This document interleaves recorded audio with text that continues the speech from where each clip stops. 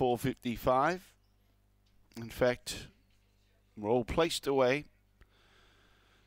And we are set to go. The green light goes on. Ready now. Set to go.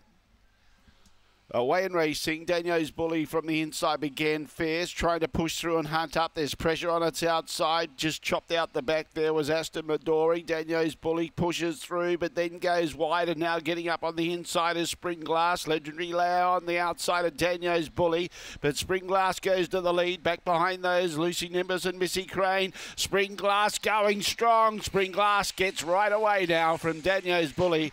Third, Aston Midori. Fourth placing, Legendary Lau. Then we had Missy Crane and Lucy Nimbus at the tail end of the field. The time was around 25:90. Spring Glass too good. Got that inside run, took advantage of it, and then shot clear over the concluding stages. Daniel's Bully, the well-supported runner, was just getting crowded up and wanted to shift a little bit to the outside after copping the bump. Was hunting up on the early stages, Daniel's Bully, and trying to